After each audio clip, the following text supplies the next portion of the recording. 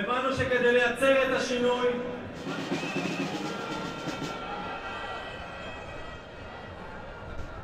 demand the government to bring back all the hostages. There are 133 hostages. 32. 32, no, okay. Some are still alive, and we are really afraid that if they will keep on stealing time and, not doing the right thing, most of them will die there.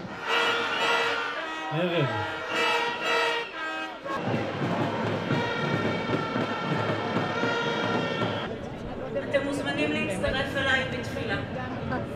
He doesn't want to send our people who negotiate to Egypt, and this is not good news. I think we should go for this deal, and I think we should go as fast as we can, because there is no time that is left